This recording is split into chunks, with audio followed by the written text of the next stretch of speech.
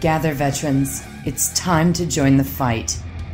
The long war begins.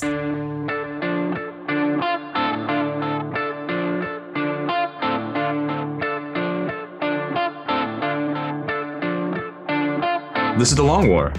I'm Rob Baer, and joining me, my partners in crime, Kenny Boucher, Wyatt Turk, and special guest, Domination. Yo, dog. Great to be here. Yo, what's up? Hey, how y'all doing?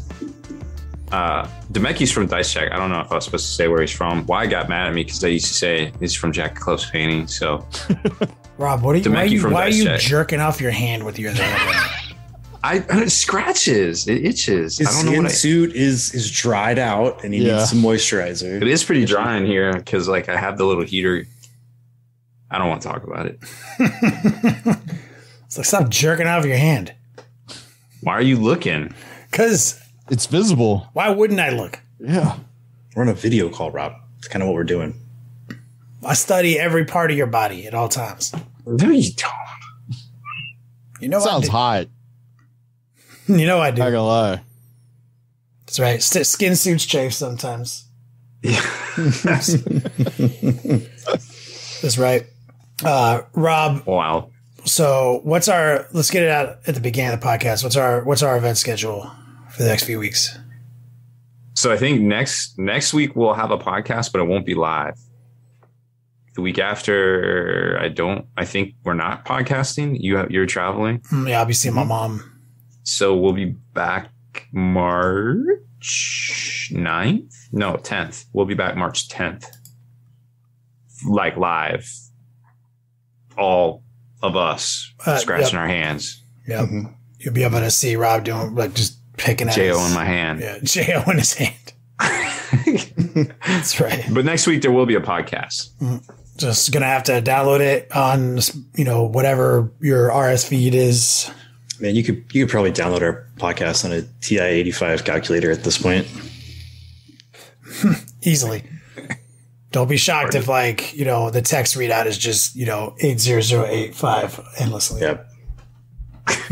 It won't delete my Zelda game that's on there, right? Oh, or Snake. That depends on if you upgraded the memory or not. Mm-hmm. Better get on it. So, special guest Demeki, Dice Check. He's going to be playing this weekend in the new Tau. So as Wyatt professionally put it earlier, our subject matter expert here, as we discuss Tau and Custodes and all these crazy things that have happened over the last weekend. Later in the show, I'm no Richard Siegler, just FYI. I'm no Richard Siegler. Way to set the bar low. I mean, that's just a normal bar. I mean, no one is Richard Siegler. Yeah, it turns out there can be only one. Yeah, fucking gangster over here. We're gonna talk a little about the new preview. Rob has some news for us. Allegedly. And before we do all that, we'll go into our quick. I mean, honestly, this segment has gotten I got a lot of DMs over the last few Would You Rathers. And I even have one before I kick it over to Wyatt. I need a clarification. This has come up a few times in DM. Oh, yeah? Ooh, so okay. Clarification on last week's. Yeah. Kind of first, kind of almost superhero weird one. With the luck power. This came up a couple of times. Mm-hmm. It seems inappropriate that the teleporter can choose not to use it, but the luck guy can't. So if that's going to be the case, clarifications on how the luck works would be is requested, and even some suggestions that I got from DMs. Which this is the one I like the most, is for the guy who is uncannily ridiculously lucky, but also 100-meter radius of unlucky aura. Is it like, and this is my favorite one, is it like whatever I'm doing, it's like a slot machine of luck, right? So let's say I'm playing Diablo, video game slot machine. Yeah. Meaning SOJs are dropping. You know what I'm saying? Does that mean everyone 100 meters around me in that slot is having like the worst video game luck possible? Or does it mean they can literally get rid of it by their lawnmower? Like, for example, if I'm driving a car, it's luck. So, I mean, it all depends, right? That's why it's really sort of like an esoteric kind of power, right? Because if I'm just sitting in a room doing nothing, then luck really has no bearing on it, right?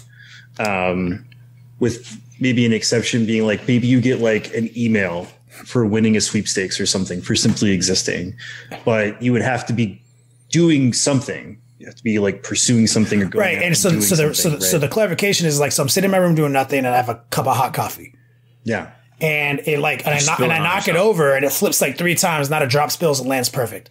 Yeah. Does that mean, are we like, and what people are like asking for is like locked in 100 meters around me, all the like neighbors and stuff, like anything that could be in that category would be the exact worst thing that could happen for like, or is it like, well, maybe not like the worst thing that could happen, but it would just be like unlucky. Well, so like it doesn't scale. For example, I'm driving super fast, right? Just being because I know I'm super lucky, nothing matters. And like by the skin of my teeth, I avoid like the most heinous car accidents. Is like my luck aura making people like be in death traps now. Like, you know, like I'm burning all the luck. No.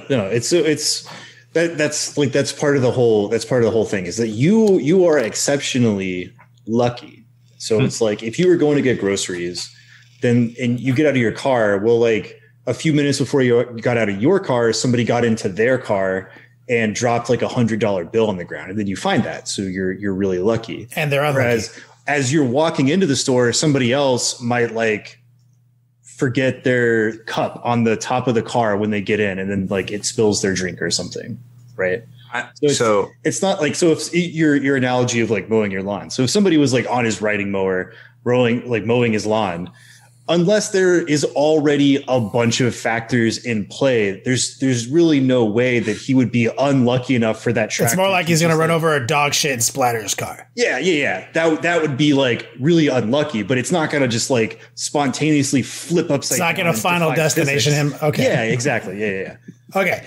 And one last clarification. What storm level? Because we kind of briefly mentioned like maybe tropical. Oh, like a severe storm. Like, is it region locked? Like if it happens, so if I go to Colorado in the winter, is it going to be a blizzard, or is it like suddenly miraculously like a tropical depression shows up? That's a good point. I think it would make more sense based on how weather works that like it would be centralized to the locale.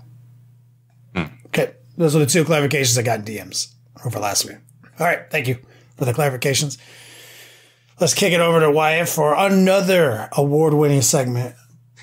Peabody, even. I got a user submitted one. Oh boy!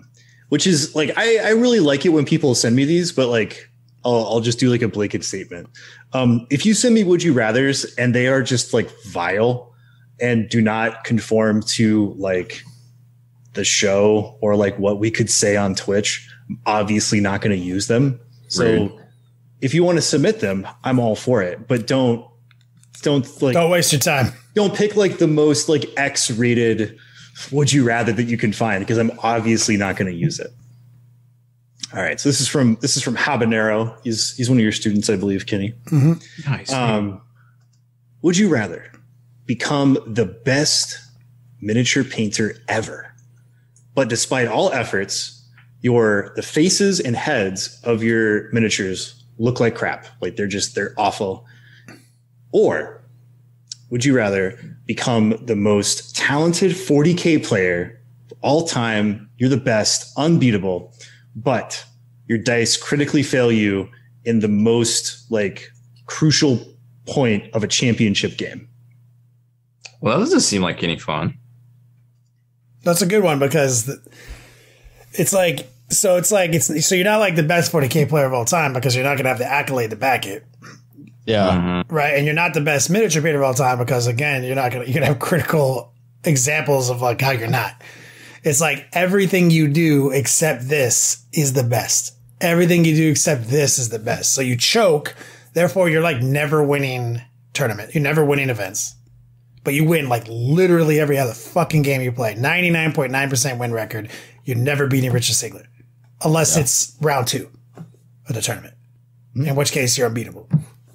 But when you get up on stage, it's auto lose. So you go your whole life knowing you're always 5-1. You're never 6-0. Well, because, talking about clarifications, it doesn't mean that you lose. It just means that at the critical moment, your dice fail you. Right? So you'd have to come back from it using your skills. Is it one critical moment, Cap? The critical moment of the game. The critical moment. So so I think you can navigate around that because you would know it's going to happen. Right? Because it's always whatever the most critical moment is. Like you're in this situation. Like the only way I can beat Richard Slinger is roll a 5 right now. Oh yeah, I'm not going to roll a 5. I know this. I know this in my heart. So then you can actually. it's like it's actually guaranteed I'm going to roll 1. So that's kind of interesting. So, and there's no way to navigate though, not being able to paint the faces, except not painting models with faces. Yeah. But no characters. Kind of pigeonholes you a little bit, right? Yeah. Absolutely. Probably make a lot of money though off of just painting like tanks. 10,000 Space Marines. Yeah. Space Marines and no faces. You can paint like all them like any fantasy knight models. Tau doesn't have faces. Most of the models don't.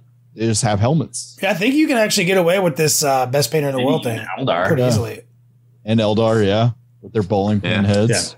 Just don't play orcs. You're going to run into that one painting competition where everybody has to. I just don't do painting competitions. Yeah. I was gonna say. Yeah, but how can people say that you're the best at that point, right? Like, I only enter into large sci-fi model. But even if you did paint orcs, and then I'm gonna go take over the fucking scale scene with all the tanks and shit. Oh, like the IPMS. Like I'm gonna check out my submarine, check out my fucking airplane, check out my fucking tank and shit. You know what I mean? Like all that dumb shit. Like the best. Oh, I'm gonna do some gunpla, you fools. You didn't even know about me. I just started yesterday. Check this shit out. Magically infused gangsterness. Now, well, here's the problem though. How does it work? Can I even explain how I'm doing it anymore, or just the magic takes over it? No, it's just like it's like imposter syndrome just overwhelms you, and you're trying to paint this face, and you're just like, I mean, like I'm the best miniature painter in the world except faces. So I found a way to paint awesome, but can I even teach it though? That's the problem. No. Because you can't paint it. You're dog shit at painting faces. No. Can I teach how to paint metal, like not faces? I'm hiding from the world. I can't paint faces. Oh yeah. Like, am I able to explain my new techniques? This is your dark secret. Yeah. Yeah. Nobody would even notice for like the longest time until somebody was like, "How do I paint a face?" And you're just like, "They're impossible. Can't be done." Yeah. You just make a joke about it. Be like, "It's my albatross." Yeah. Can't be done. I've never seen a good face. No, I take best miniature painter. Wait, does picking the other one make you worse at the other one? No. No, I'd be best 40K player because I'm already content with my painting skills. I would 100% take that. What painting? What, the 40K player? Yeah, or the painting? Yeah, 40K player all day. Yeah, I'll take the 40K player one. So I don't care about winning tournaments. So just like every tournament I go like 5-1.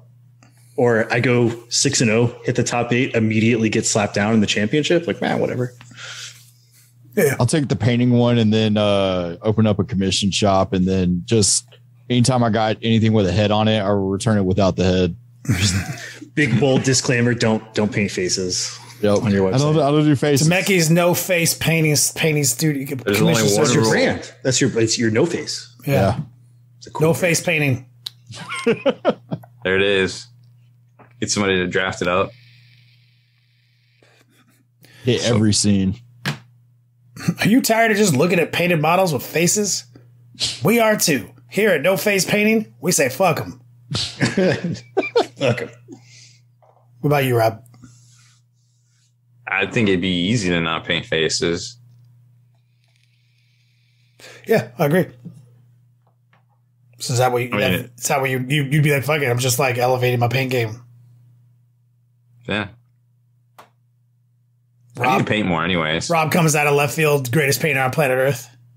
Yeah. And it'd be like he has one pose. It's the same pose every time. I mean, 3D printing the shit out I of don't know. stuff, Could Rob catch a break? People would probably be like, "Oh, that fucking kid from Spiky Bits all of a sudden paints really well." Like Photoshop, dope Photoshop skills, son. photoshopping. Yeah, that's what it is. Wow, this real clickbaity thing from Spiky Bits just came out. I like how we were actually featured on a podcast recently, and I love how Miniacs podcast. You can say it. I didn't say it. I said it. And I love Apparently, Rob works for the Russian mafia or something. Well, it can't be. I mean, you gotta pick it. It's either the Russian, deep state, or deep state. Sorry, the Russian deep state. He works for the Russian deep state. If you're gonna go with our bit, Miniac, get it right. I love how nobody. It's always the ads or the pop-ups or whatever. It's never like, he doesn't actually have good content. It's never like, I was over here. I saw. No, they're literally saying like, where did you hear that? I saw it on Spiky Bits, and he's trying to find it on Spiky Bits, complaining about the ads, but the whole time looking for the thing on Spiky Bits. Nobody ever accuses us of the thing that is our literal job. No. I love it. It's great. Yeah, they're like, we're gonna get the malware. We're gonna get this, that. Yeah, it doesn't work that way. Google actually they'll de-rank you if there's something if your site is giving out malware. That's why those people are so easy to write off because they're like, it's got ads, and I'm like, you mean the internet? The entire internet. The internet. You're complaining about the internet. Well, so the way the ads layout and everything on the site, it's literally the same as Forbes.com. And I don't know about you, but Forbes, they've done some stuff right. So I'm okay with it. Works for them. It works for us. Rob, I went to your website the other day. My computer got cancer. Yeah. 100%. Not going to lie. How many times before you went to Spiky Bits did you also visit Lobster Tube? Well, that's one of my main destinations. Well, yeah, I mean, duh. They're unrelated. They're unrelated. Kenny. They're unrelated. I don't see the correlation. No, they're not. What about Amish Donkey? Did you go there too? Obviously, man. I have that pinned to my desktop. I have a redirect. It actually makes you go there whenever you click on something. Unrelated. Mm-hmm. I don't know. Every time that I look at Spiky Bits on my phone, since the ad block doesn't work that great on it, I just think of Kazaa and LimeWire. Yep. That's what I think. Nostalgia, right? So Rob is providing you a emotional service of giving you a dose of nostalgia every time you go to his website. And you should thank him for that. Yeah. Yes. Thank you, Rob. That's my gift to you. And the penis pills. Thank you. That's a different thing. Yeah, you pay him for those. That's for my Only Cats account. Did I tell you about the time Tumblr banned my posts over there because they said I had sexually explicit content? Yes. And they showed me, and it was the pictures of me holding something. They thought my fingers were dicks. Mm-hmm. That's why that's what I think all the time when I see your hands too. Nope. No, not at all. That's why at the very beginning of this podcast, I was like, what are you doing, man? It's been a scratchy day, man. It's been a scratchy day. I need some more lotion. All right. Well, this is a good Would You Rather. Now we know that Demeki is going to start a new painting studio, and Rob is going to get trolled even more on the internet. The end. The end. Y'all are going to be the best Warhammer players ever. We're waiting. Who don't win tournaments. I just got to pick a faction that nobody plays, and I will win best in faction every single year. Yep. Yeah. I mean, you'll be best. You'll be Renaissance, everything. Mm-hmm.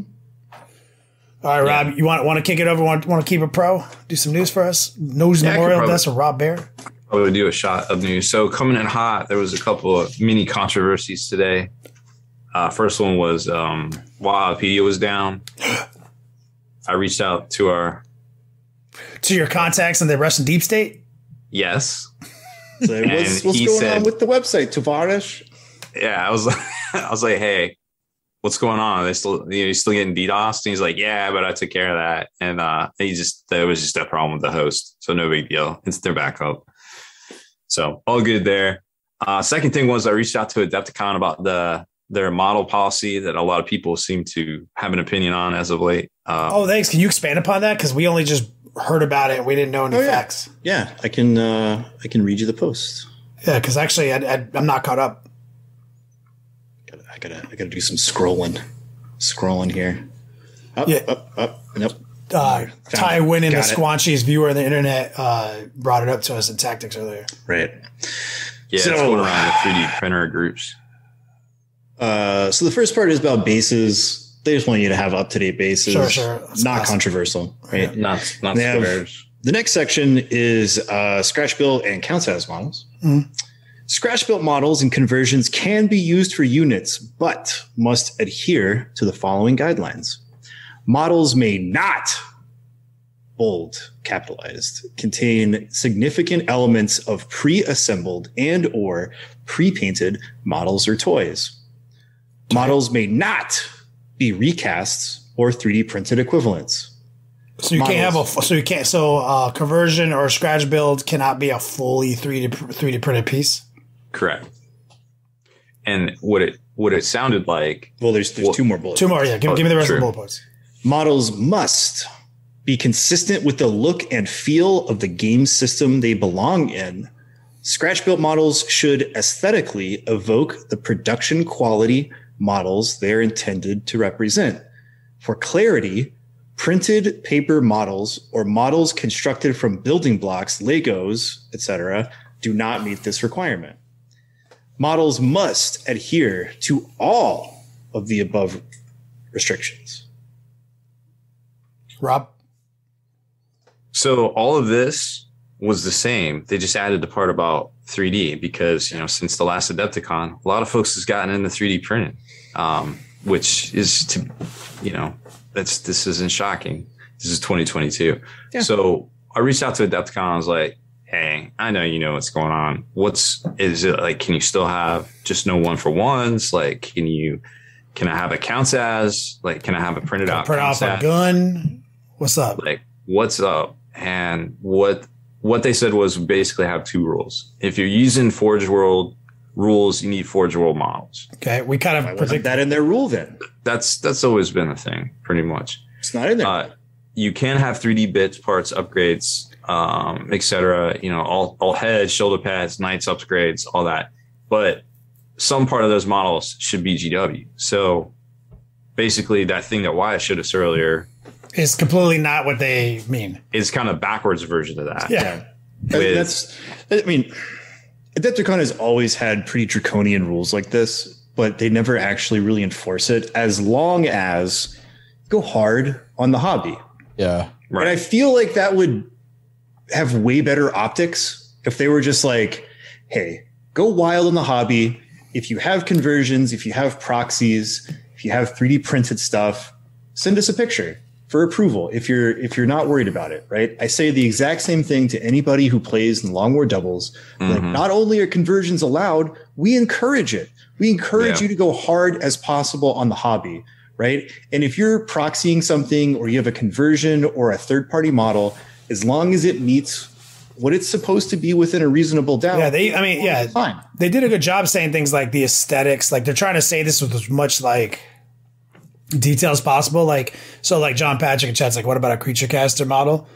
So like, if it's supposed to be for a Forge World demon, then no. And not if it's for Forge World. And see, we kind of predicted that. Like, they've always had they have an old school like PTSD response to Forge World over the big babies. They're big babies. They've always it's a little strong. They've always had a ban list. They've always made. I mean, like, they're like the last guys who had a Forge World ban list when we moved like in this hobby. Like, they don't like Forge World there, and so they've acknowledged that it's. Remember, because back in the day, Forge World was barely a part of the game, and it became more and more and more part of the game, and they hate that, right? Like, that goes against, like, they're like, so it's a part of the game now. So their main rule is like, it has to be the fucking model.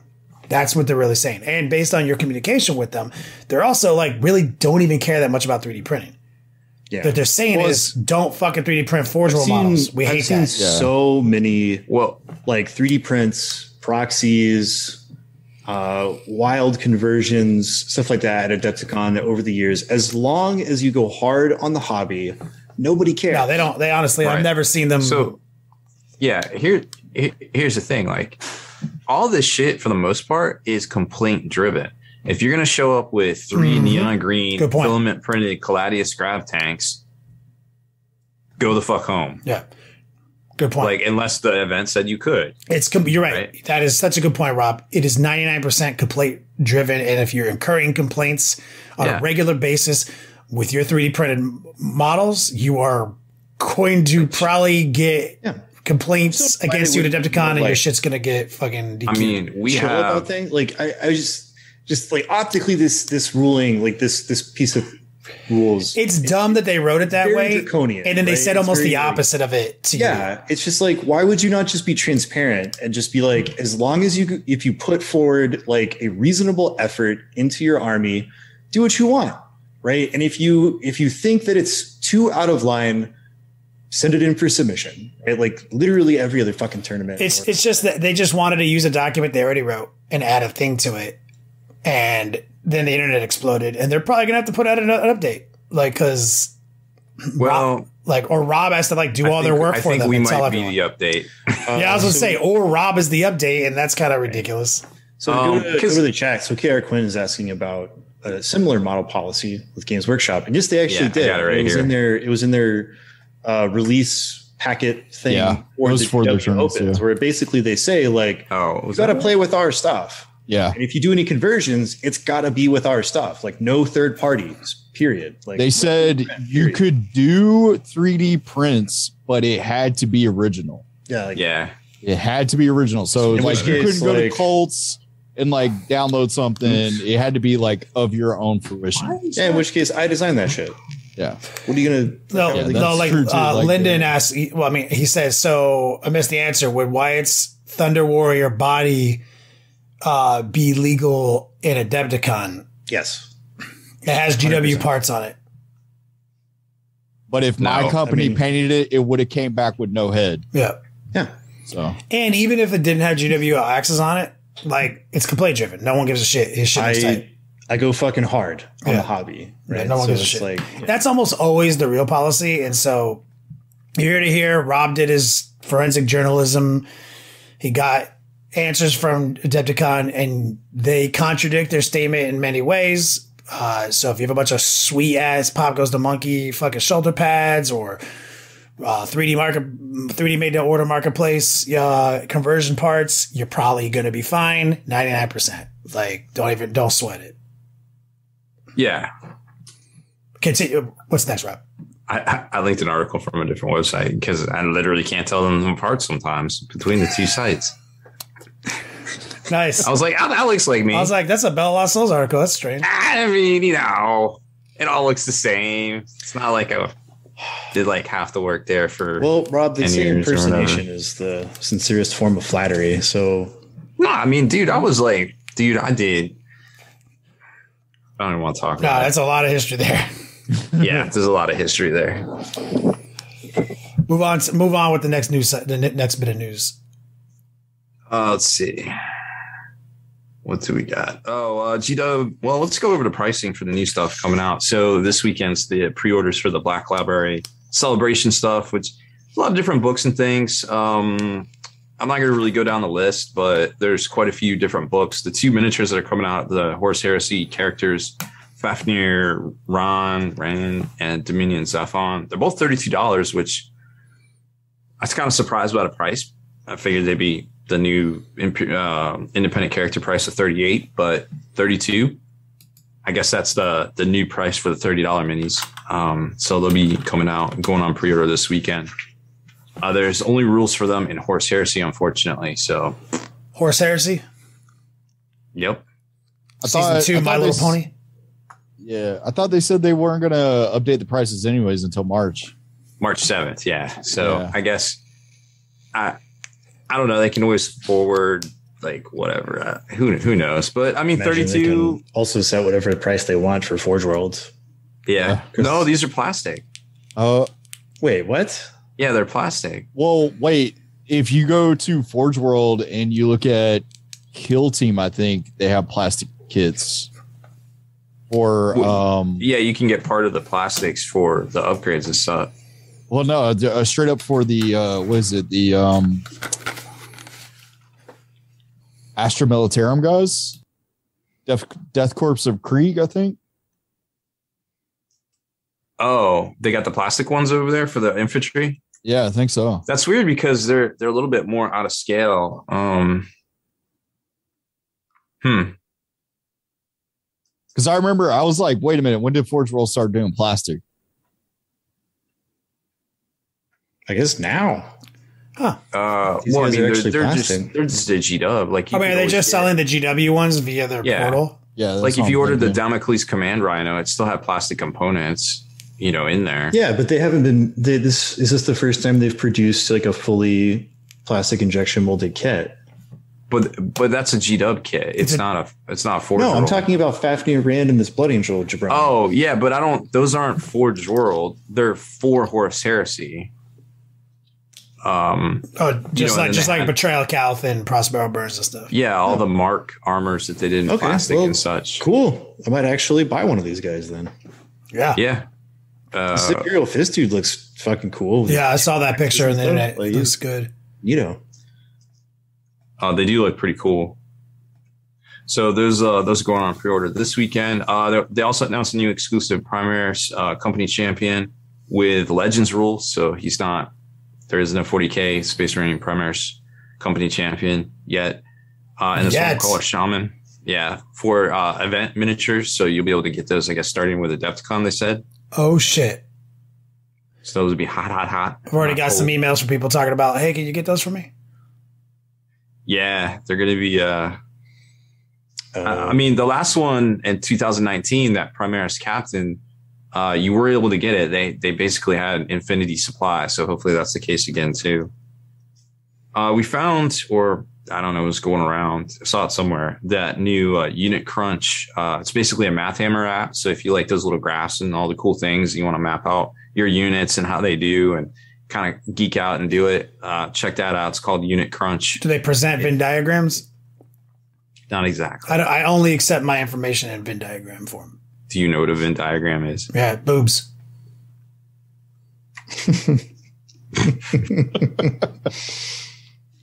Nailed it. So there is new horsey rules for those models. I don't even know what the Horus Heresy rules are anymore. It's like 7.5. I don't even know. But they'll be cool. They look dope. And probably one of the bigger product release announcements is that the Army Painter Speed Paint starter set goes on sale Saturday. So I think it's $40. Definitely worth it. If you like that, you're definitely going to want to pick up the whole set. I think those go live the weekend of Adepticon. So down to about a month left for that one. That is basically all the newsy kind of stuff out there that I'm personally tracking. I did want to talk about those new rules that dropped today for the Eldar Webway Gate. That's that big terrain piece they put out with like the curvy arches. Doesn't look like boobs at all. Thank you for that clarification. I almost forgot what boobs look like. It's kind of like a banana. It's like a space elf banana. Two of them. Oh, so it looks like Tommy Lee's junk. Yep. There you go. Right. In a hammock. Nice. So I'm just going to paraphrase the rules and I'll let you guys, if we need to read them, that's fine. But basically these tall fortification shape, It's a fortification. Yeah. I would imagine it is. Yeah. Okay. It can be set up 12 inches away from the enemy deployment zone or the enemy in general. Boom, they're there. And the little spires have to be 3 inches from each other because there's two different ones, right? Mm-hmm. Once that happens, it's all good. Something can come in from reserve from within 6 inches of this thing. And when it does, if it happens to be within 9 inches of the enemy, it basically counts as being in assault with them. So you can't overwatch or engagement, I guess. You can't overwatch them and they get to swing on them. They count as charging. Wait. So you can come out of this portal in engagement range? Yeah. You're just, boop, I'm here. Webway strike. And it gets even more crazier because there's a reduction on putting things into Webway Strike. And they say in the article that it's only 1 CP to do it with the Avatar, which I think might be pretty hilarious. I really enjoy it when Eldar gets a new codex and they can just break all the rules. I mean, Fantastic. Engagement range, pretty serious. Yeah. It also gives like cover. I think so it has light cover, heavy cover, unstable position, and inspiring Eldari, which gives a 1 inch +1 leadership bubble within 6. I don't know how much leadership is a thing anymore. Not a super lot, but they're pretty cool. Like, they just look neat, you know, and it's you always see these things all over the Eldar art, and now it's like a thing that everybody's going to want to bring. Sort of like a Eldar drop pod, I suppose. Well, to answer the question in chat, it's incredibly different from a drop pod, because with a drop pod, the drop pod cannot end up within 9 inches of any enemy units. Yeah. And the units that pile out of it cannot show up within 9 of any enemy units. And there is no way in the codex to get past that rule. So the ability to have this like fortification set up, especially because you can basically put a fortification almost anywhere you want to on the board. There's very few restrictions on it. You can only set it up 12 inches from an enemy, or when you set it up, it has to be 12 inches from an enemy or their board or their deployment zone. Right. So there's very few restrictions, right? And so being able to set this up, say, right near the middle of the table in a lot of these missions that have a central objective, which you want to own to win those missions, and being able to just be like deep strike directly into engagement range when a lot of units in this Eldar Codex are going to have things like fight first, and you're going to have multiple avenues to have point and click, you fight last. It's incredibly powerful, and it basically breaks the core rules of how 40K works. Well, I mean, the case in point is Banshees, the new rules for Banshees. Like, Banshees. Literally, and the thing is you don't even necessarily need fight last because it counts as being charged. You count as being charged as soon as you come out of the webway portal into engagement. It's just doubly powerful because you have all these avenues to be like, oh, you're bringing units that can fight first? Like, no, sir. Like, no. But I mean, breaking all the rules. So there's a couple thoughts. Yeah, put it in the middle of the table is incredibly powerful because you can get that center objective and stuff. But you can't set up an engagement range unless the enemy is literally there. So like, if you don't go near it, it's a very powerful tool, though, right? It's not like not being all doom and gloom. Like it's fine. Like it's not that big a deal. I'm just being joking because like every time Eldar comes out with a new hot dex, they always have this like elfy way to get around all the rules that we have to play by, and they get to do all this other stuff. And so it's just like, oh, okay, yeah, more of that. Got it. Yeah, and it's a 6-inch bubble to be wholly within when you come out. I mean, I don't even know if you could put a vehicle there, to be honest. Well, they give you 3 inches, right? Well, yeah, the spires are 3 inches, and then you have to be 6 inches from both, or from one whole one. Both. This is both. 6 inches of both of the Wraithbone arches of a friendly webway gate unit. So you just had to get one, play with it for a little bit, figure out the optimum placement for each. How many points does it have? Points? Do we know how much it costs? We know how much it used to cost. Let me go. Well, you're gonna have to buy the codex for that, Kenny. Don't worry, whatever it costs, it'll change. Yeah, just curious. I mean, like the Drukhari webway gates went out of as soon as the decks came out, they sold out. Oh yeah, everything's gonna go out of stock. It's 95 points currently.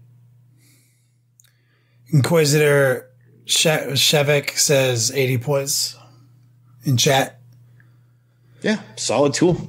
I love it. And the thing is, I look at it as just like it's just a war gear you buy at that point, right? It's just it's like having a guy having a thing that says like my shit deep strikes, and because I spent points, I can deep strike into engagement range, right? Yeah, but it has a piece of utility. It has a bunch of conditions though, right? I have to place this guy that can appear in engagement range who has this deep strike, and it's only one location on the battlefield. First off, right? and it has to be within X of this one location. So you're like, once you put that thing down, it's like, that's the place the special guy shows up. There's no like, my dude teleports to here. No, it's locked in. You're paying points to unlock this new piece of versatility that is pretty fucking cool. Has the correct amount of conditions. We know what it does and we know how to avoid it. And if it's like almost any fortification in the game, yeah, you just shoot it and blow it up. Blow it up. If it bothers you. You know, like I think it's pretty cool. So the old stats on it were toughness 8, 14 wounds with a 5-up invul, 3-up save. You used to have to put it 5 inches apart. Apparently, Auspex Tactics covered it. 80 points. It can't be destroyed. Can't be destroyed. That's a little bit of a monkey wrench.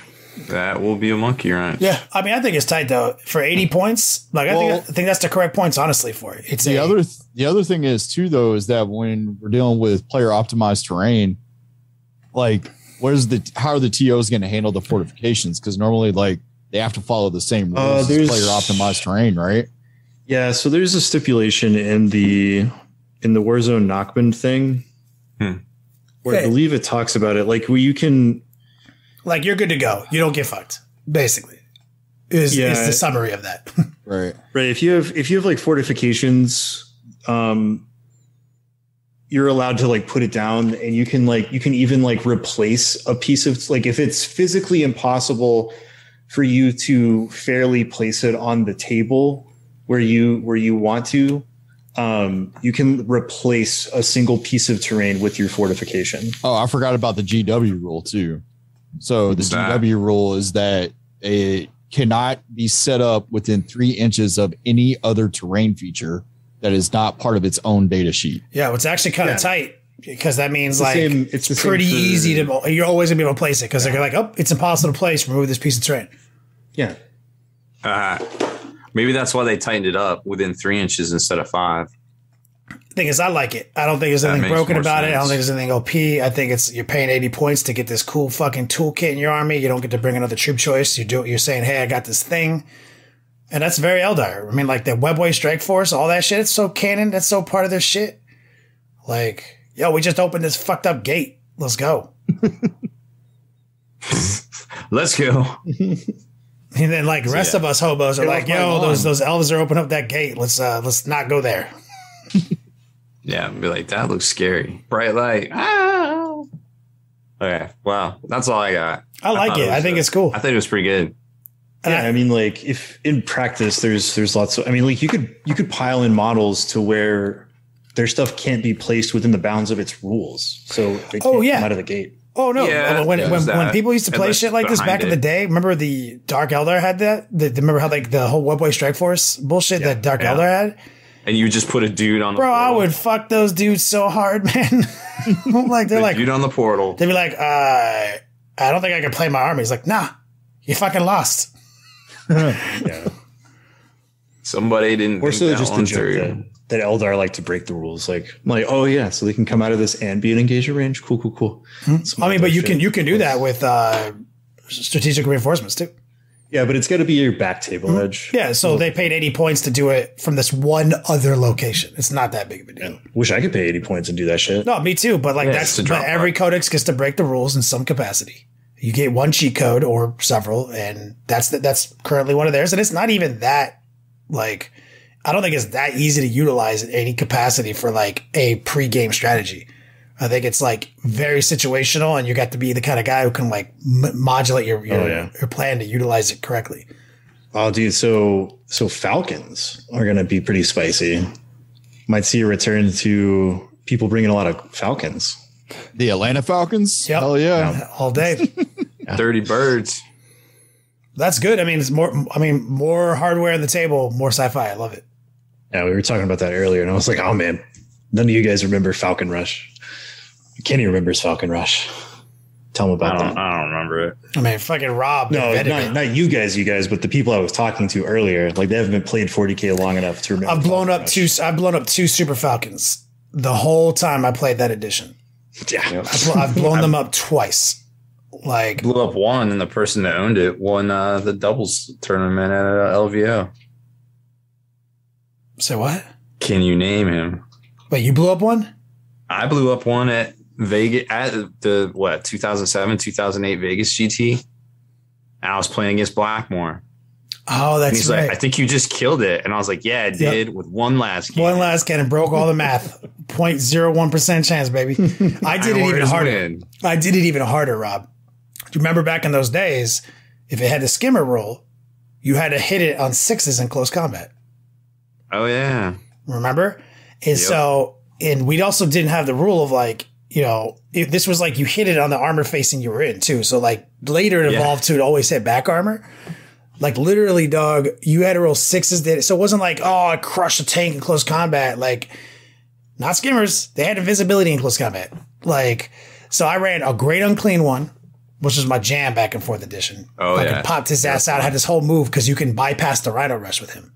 Because remember, they made him death coffins. You can never get out and charge, like all this shit. Well, like I had found a loophole where, like, you remember how demonic possession worked? So, like, say, if you took on the strength, if you took a greater demon in your list, he's in one of your champions. Oh, so And- the Bloodthirster was like one of your And you could buy extra war gear. Yeah, so he fought as the demon, so he had a strength profile, everything. But starting turn 2, you could pop him out, and you had to roll like a 4-up to pop him out. And you could buy war gear like the Chains of Possession, where you could re-roll that to like keep him in a turn or out a turn, right? And so I would run my Rhino Rush up in 4th edition, which broke Rhino Rush. And based on the rules, like if he's in a transport, they like throw him out. But like it's happening, motherfuckers. And so in the step, I would bring him in. He would be placed by the Rhino according to the rules, and he just starts his turn there. And then he moves and charges. So I had this whole like workaround with the Great Unclean One. And I was like, okay, this Super Falcon's going to win the game. Here he goes. Great Unclean One with his fucking 5 attacks. 8 on 6s. Strength 7. God damn it. Against armor 12. Fucking pulled it off. Threw them dice. Hit them 6s. Bow, son. I was like, dog, that happened so many years ago. And I still remember it so vividly. Because that's how rare that shit was. Like, so I do hope they do come back in some capacity that makes them awesome. And so that way there's a reason to play more sci-fi hardware. You know, people love probably that shit. People listening to this podcast right now that don't even know that Falcons exist. They've been gone for so long. Wow. That's well, true. they're also a pretty old kid, so They are. I mean, like, they haven't been the good version either for a while. You know, like Night Spinner chassis, Prism chassis. Like they've been for years now. Like the better of that kit. So cool. Kick it over to Wyatt to shout out some patrons. Is that a thing? Nope. Nope. Okay, no new patrons. Moving on. we only got a couple, so we would love to get a few more. We're 11 away from I believe 100. We only have 11 more to We go. only have 11 more, so Oh God. and we can start hopefully doing some t-shirt promos and afford to drink beers at events. Yeah, because What we about depleted feet picks? fee picks. We got those. Oh, that's on Only Those are Cats. acceptable currencies. Oh, okay. Yeah, those are on Only Cats. Yeah. That's- We don't dilute our Patreon content with fee picks. Gotcha. Kara Quinn says you never shouted me out, you bastards. Well, there you go. Shout it out. thank you, Kara Quinn, for Thanks for signing up being a to our patron, Patreon. I must have missed it. No, we did it last week. You even said like, "Oh, the oldest man on the internet." Like you got shouted out, dude. You just don't listen to the whole podcast, and now you've proved it. I never listen to anything. Imperious Seth says, "Me neither, asshats." Imperious Seth is the whole reason we had a beer fund. That's true. Yeah, dude. We never shouted him out. We shout you out every podcast, dude. Come on. I think I he's. don't I even say mean, Wyatt's name half the time. yeah. No, because I have the alert sound off when we're podcasting, so it doesn't make it through the podcast. But Imperious Seth, shout out that man. He throws us a 5-spot every week, and we get to drink because of him. And we depleted that fund at Vegas, and now we need to rebuild that fund so that Rob can drink at Cherokee Open. Then I Wyatt. need it. We're gonna need it because I ain't paying for all that booze. Go just pick up some Trulies from Costco on your way, dude. Yeah, of course. Facts. Shout out to all the patrons and all the supporters. We do appreciate everything you do. We've been resistant to this change because we put so much effort to building our own paywall, our own back end, and me and Rob were holding it very precious, like kind of like a sunk cost fallacy. Like we just put so much work into it, and Patreon makes everything easier. And so it's been a migration period over the last, 6 months. So thanks to everyone who's coming along for the ride. And we do provide a new piece of content. If you're first time listening here, maybe you are aware of the after hours content that's been around for years. Our pregame show, almost our rehearsal. But now there's a new little 10 to 15, sometimes longer, before the after hours behind the scenes where it's we're still putting our cameras in the right place. And, sometimes, Wyatt, we get some Wyatt hot takes. Sometimes, Rob doesn't have a shirt. That has never happened. The scales are beautiful. I wish you guys could see them. All right, let's do it. What happened over the last weekend? Please tell me that Tau did not win anything. Oh, nope, not once. I can't tell you that, friend. Fortunately. Completely to no one's surprise, a massive 7-round major happened and Tau won the week that it came out. Cool. But so, yeah, it was a very interesting weekend, kind of following the Beachhead Brawl, which is a 7-round major, bunch of big names there. Over the first handful of rounds, we saw a lot of Tau stuff kind of go 3-0, basically the day 1 3-0, right? And then over day 2, we saw a lot of those get slapped back down, right? So that happens a lot, especially with the new spicy codex, people that have it already, or people that just jump first time into that army when it gets real spicy with a new release. They show up, they have their newfound power, they rock out a 3-0 on the first day, get up into the higher brackets against more veteran players, and immediately get slapped back down, right? And so that's kind of what we saw with Tau. So handful of guys made it all the way near the end and ended up winning. And then the majority of Tau players kind of got shoved back down into the middle field after day 1. But a lot of Custodes ended up in the top 10, as well as some dark horse factions like Deathwatch. Got to shout out Michael Costello for showing up and hitting top 10 with Deathwatch in this current meta. So good for him. That's pretty cool. Got 6 Custodes, then Deathwatch, then Tyranids, and then 2 Tau players. So Alex Harrison ended up winning with Tau, and Vic VJ. I'm not exactly sure how to pronounce his last Vijay. Hopefully I said that right. So congrats to those 2 guys for going undefeated. Did you say his name is ZJ? No, VJ. Vijay. Maybe the J is an H sound. Vijay. I don't know. I've not heard of this person before, so I'm sorry if I butchered your name. But yeah, so Alex Harrison and Vic Vijay went undefeated at the 7-round tournament, and Alex only won by 9 battle points. So it was a very, very close race. But they didn't play each other, right? No. Right. No. A lot of the Custodes are still running Emperor's Chosen. That seems like a pretty solid choice right now, just because there's a lot of utility there. There's a lot of defense there. The lists vary. They're not all the same lists. Mm-hmm. But things are shifting with the Tau meta. We're seeing a little bit less of the bigger, more expensive vehicles. They can get slapped down really easy.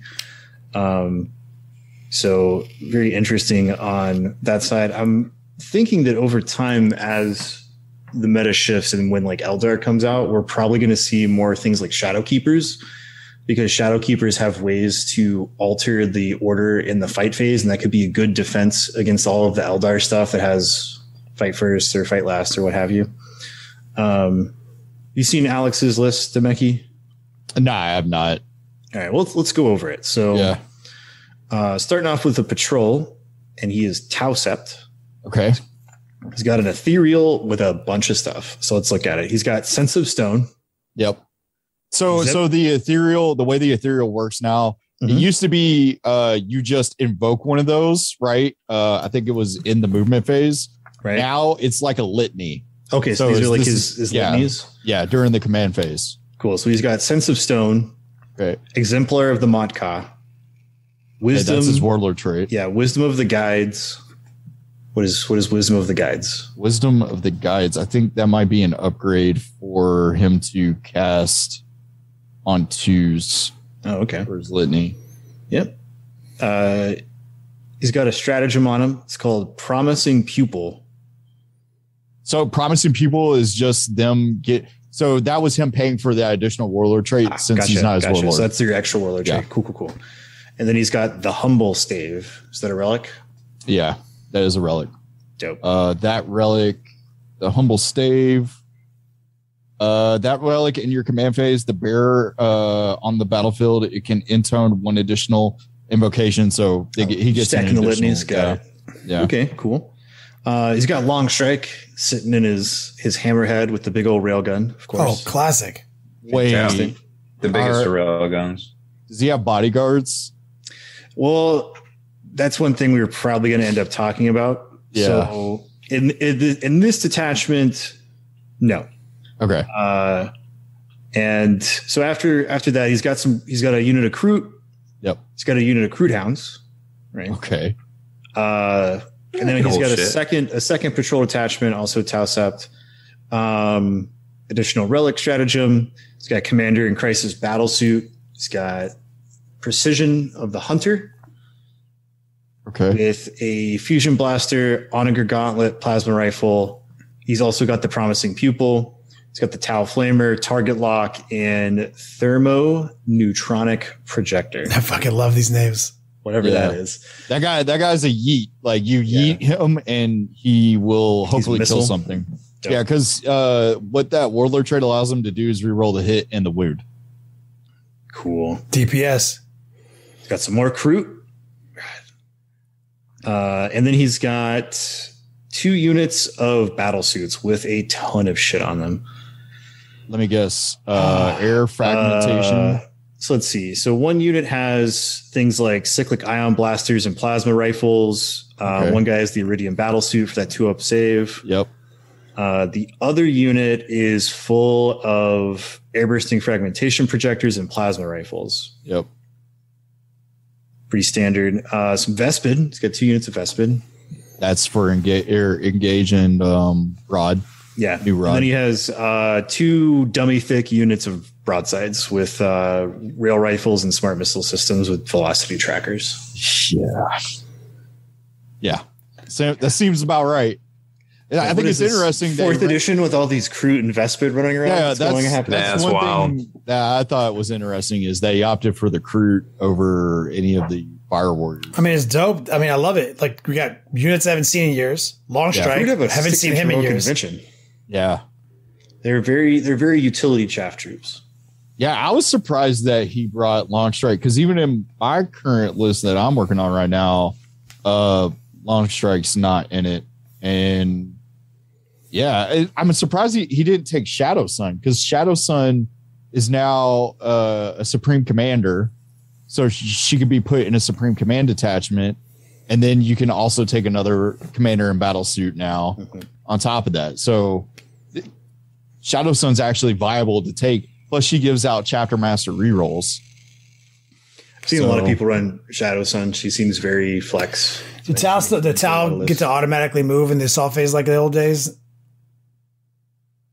What do you mean? No. They don't have jet infantry anymore. Yeah, no. That hasn't been a thing for like. They do have some editions. crazy shenanigans now with Devilfish, which I thought was surprising since this guy didn't bring any. That one's There's cool. a stratagem to where it's called combat debarkation. If you select Monka, it depends on your philosophy when you can do it. Monka's rounds 1, 2, and 3, and then Kayun is 3, 4, and 5. Until the end of the phase, each time one of these models makes a normal move after it has moved, any units embarked within the transport can disembark. Any units that do so cannot charge this turn. which your Tal. So Oh, sick. So some devilfish rushing. Yeah, so that's the wombo combo With the breachers? Breach and clear. Yeah, I love that. 10 breachers pop out. There's also a you can put out a reroll aura from the devilfish. Yep. Kind of like That's you can another with strategy. dreadnoughts. yeah.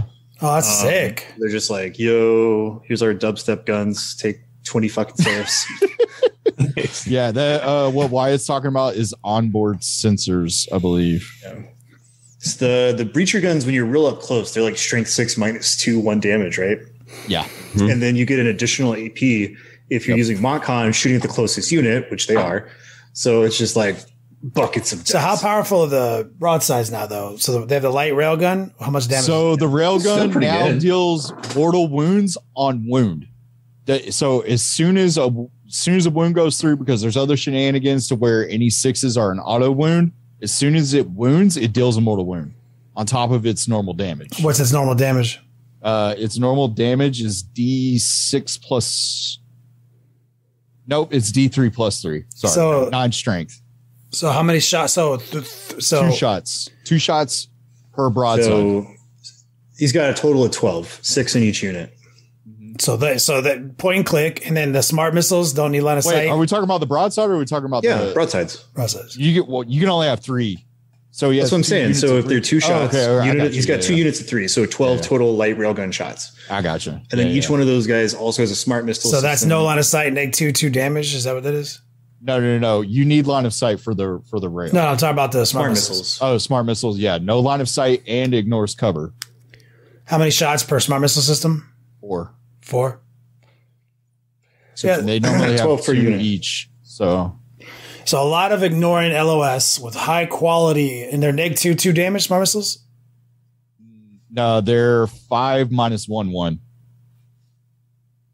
1-1. Okay, that's a lot easier Yeah. pill to swallow. Still And quality actually, shots. they Just gotta changed it. factor in the They're- Mont cost they're stuff, too. flat- That's where it they're gets a flat little- 8. Yeah, that's where it starts. a little to get weird, crazy. where it's like if they're shooting at the closest unit and there's a range band of like 18, 12, 9, you get that additional AP. So depending on where their target is, they might get that additional AP. That's also how the air bursting fragmentation projectors work, because you stack the crisis suit unit to the gills with those. So you're rolling like 10d6 number of shots, strength 4 -1 damage. So only but- one of his crisis unit squads is equipped with the airburst. Yeah. He's got one unit with like all of that shit. And then another unit with more elite anti-tank weapons with plasma infusion. Yeah, because plasma is 8 minus 3 damage. I mean, you have the codex, dog. Yeah, I have it right here. Hold on. So that's pretty nasty because it's really easy to protect those units and still do usable damage Yeah. while you're waiting for your opportunities to close the game.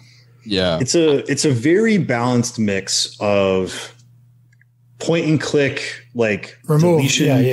type stuff, and also math hammer, where they're Yeah. like, I'm gonna roll this bucket of dice, you're gonna roll a bucket of saves, you'll probably fail a lot.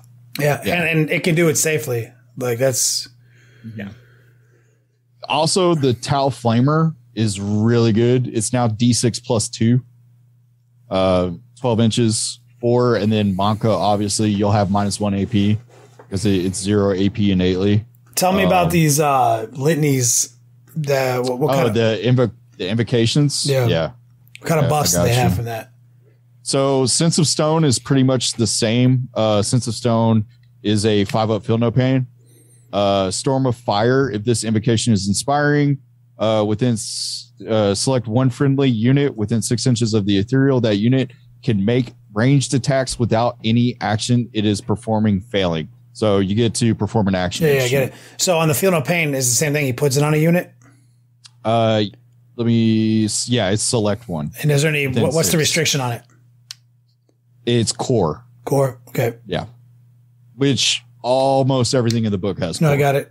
So you're gonna in practice, you're gonna see that on the big unit of crisis suits or on a unit of broadsides most of the time. I get it. Yep. So broadsides, I don't know if you knew this or not, they have a 2-up armor save and they're 8 wounds apiece now. I did not know that they were 8 wounds apiece. They are dummy thick. Yeah. Whew. 8 wounds each, Dude. 2 up save, fight, feel no pain. Get fucked. Yep. You say because even the Riptide, like you look at a Riptide now, and you're just like, why? Just take broadsides. Yeah. Damn. So it can just sneak up. You can just into cover and just have funeral paint on it and just say, suck it. What a beast. But here's the other thing too. You could also, because drones have changed, it doesn't work the same where before when you would deploy with Tau, right? The drones would break off and they would be like their own separate unit. Now they're permanently part of the unit unless you use another stratagem to break them off. And when they're inside the unit, anytime the unit takes damage, you can put it on the drones. Yeah, just like normal wound allocation. They're ablative wounds, basically. Yeah. So that's how they originally were. And then we had this weird shit, and now it's back to the way it was. Yeah. So now you put a shield drone in there, and they have 2 wounds, and they have a 5-up invul. So how many shield drones could go in a broadside unit? I think 6. Do they take up one of their weapon slots? No, it does not take up weapon slots. It takes the battle suits have hard points. They can take. So each battle suit can take 2 of the following. So they can take 6. Damn. No. So they can take 6 of those. So in Alex's list, in each of the units, he has 4 shield drones. Oh. So 8 ablative wounds with a 4-up invul save. Yeah. No, that's in. They have a 4-up or a 5-up invul. Because got it out. Pretty sure shield drones have a 4. They used to. I mean, historically they had a 4. They have 2 wounds. Oh yeah, they do have a 4. They had a 4. So with feel no pain, I mean that unit's so hard to dislodge. So like you can have them both hiding behind obscuring terrain, just be safe in deployment like you do. Then they can pop out into cover. They can be in thick, so they have a 1+ save.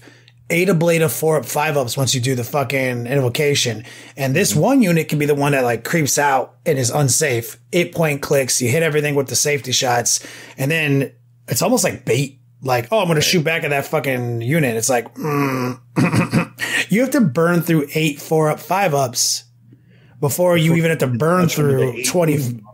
Yeah. Same way for the crisis battle suits. Each one of these crisis suit units has 5 shield drones. So that's 10 4-up ablative wounds that you have to chew through before you touch one battle suit. Good grief. Mm-hmm. Yeah. I think that's one thing that people are struggling with too, because they think that maybe they're looking at Tau as old Tau to where they could, focus the drones, but you can't. No. You got to focus the unit that the drone's in. That's crazy because that's so tanky. That's the weird thing too, is that at least as far as like shooting is concerned, these guys are really tanky now. And Tau take up a lot of real estate on the board now. So it's going to be a real tall order to take certain secondaries like retrieve knockwind data behind enemy lines and sometimes even teleport homers, because they can just kind of like push out into kind of a mobile firing line where they're kind of like in the midfield, but they're still their table quarter or their deployment zone is still very well boxed out from you being able to do anything. Oh yeah, you can't get into the backfield. That makes sense. And then if they do take vehicles, they have a stratagem where they can like deploy scramblers off of one of their vehicles. So you can't come within 12 of any of their vehicles. My man has Longstrike in his list, bro. Yeah. Like, what do you think's going on there? Like, it's very well put together. And so the winning Tau list right now is utilizing a number of shield drones in these units, right? 4 in each of the broadside units and then 5 in each of the fucking crisis suit units. So like, that's some tanky ass shit, man. Like, I love it. That's, it's like, we're not going to just blow away with fucking a bunch of heavy bolter shots. Like, we are fucking coming down in our anime Iron Man Gundam suits. And we are fucking hitting you with them fucking wrist cannons, blah, suckers. And then like shots are plinging off of them and shit. That's sick as fuck. It's so interesting though, because like he doesn't have any marker lights, right? He has like no pathfinders. Does he even have like marker light drones? Yeah, he's got a handful of marker drones spread throughout. Okay. Because that was one thing that even I like. About it, he's got like 4 main offensive units that kind of need marker lights, right? Because like not counting long strike, not counting the battle suits. Because for people who don't know, the way that marker lights work now is you just do it in your movement phase as an action. They auto completes at the end of your movement phase. And on a 3-up, you put a marker light on a unit and it can stack. So you can have up to 5 or whatever, right? Yep. Now, the effects of the marker light do not stack or give additional bonuses like they used to. It just gives a unit shooting at your unit with a marker light +1 to hit. Yep. +1 to hit does not stack either. It's just one instance of +1. So like these guys shooting at Mortarion +1 to hit, but if you had 2 marker lights, once they're completed, you take away that 1 token. Yep. And then these guys are going to shoot time- him for +1 to hit, but then the third one doesn't get +1 to hit because you only hit. And it's by unit, not by weapon or anything like that. So this big dick bandit unit of crisis suits that has like 1 billion shots, they only take 1 instance of that marker light. So realistically, you don't actually need a whole lot of marker lights if you're smart with target priority. Yep. And the thing is too, is that like, if you're playing against Tau, you know, -1 to hit is still going to be huge because you can double go to -2 and that will put Tau at the 5 instead of at 4. Can't you only take a maximum -1 to hit? Well, Yes, so it but evens out. Yeah. Oh, that's right. That's right. Oh, so they hit on 4 still? Yeah, they still hit on 4. Oh, okay. I get it now. I see what you're saying. Yeah. Okay, interesting. This list sounds powerful. I like the symmetry of it. I like the redundancy built into it. I think it's very fucking cool and different than like the past. Like it's,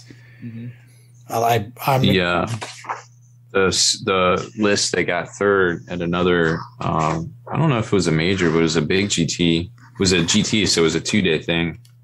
Ran the Borkin. Okay. And it was more, what's her name? Farsight. In Shadow Sun?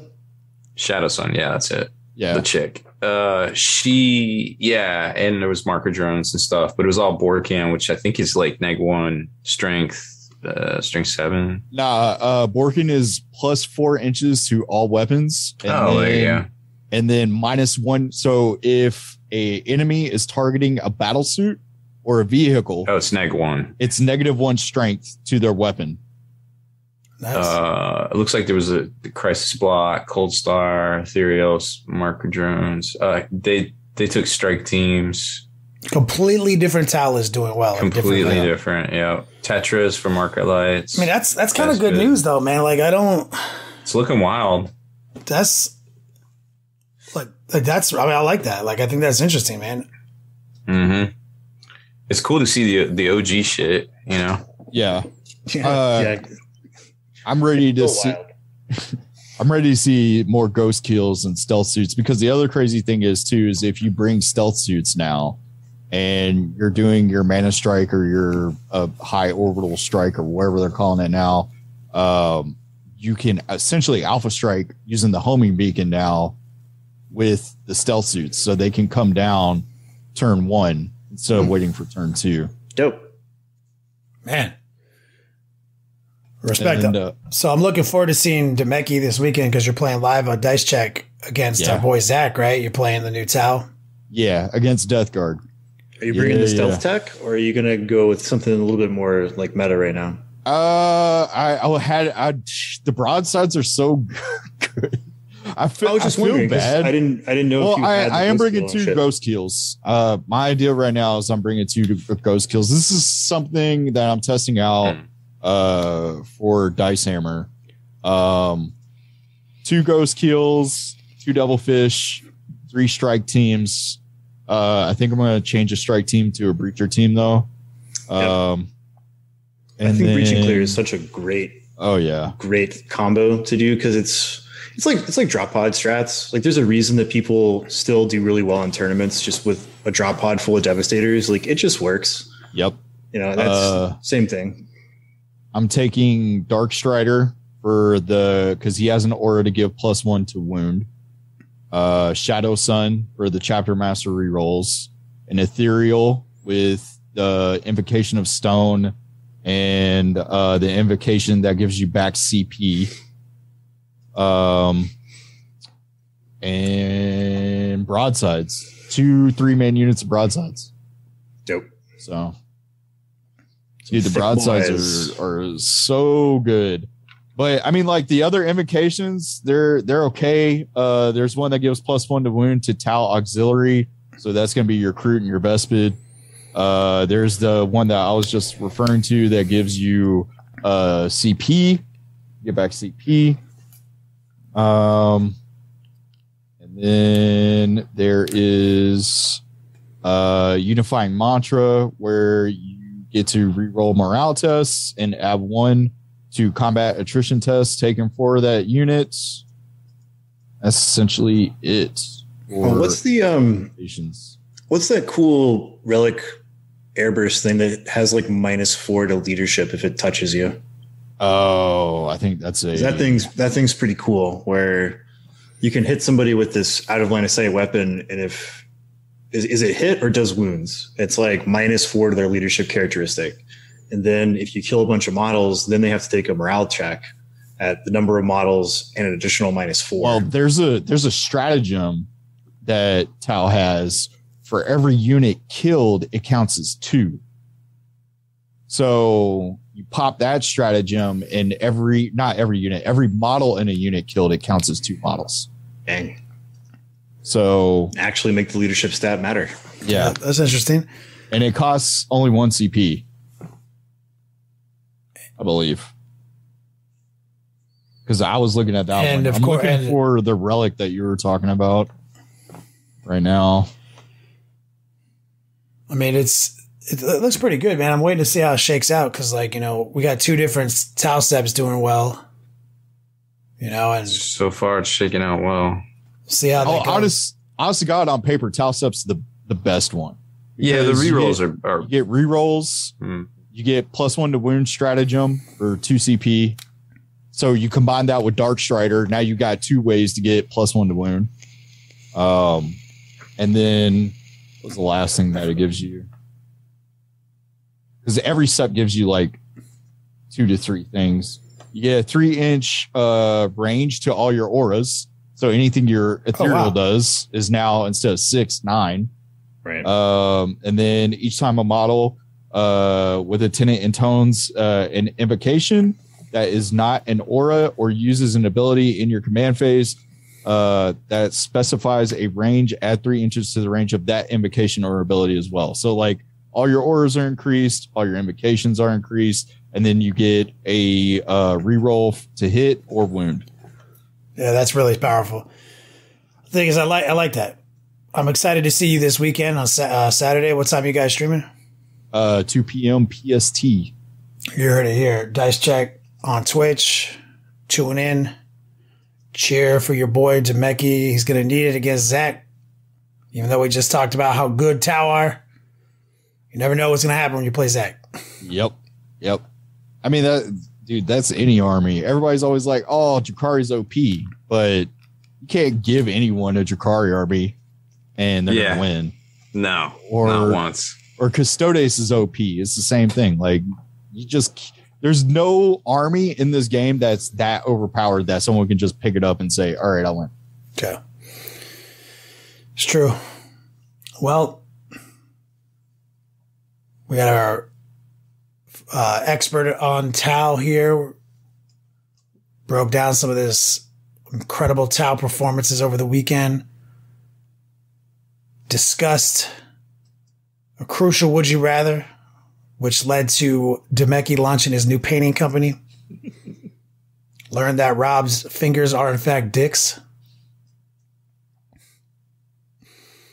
Rob, you want to take us out of here? So make sure you head on over to thelongwar.net for exclusive content and early access videos. Become a veteran of the Long War today.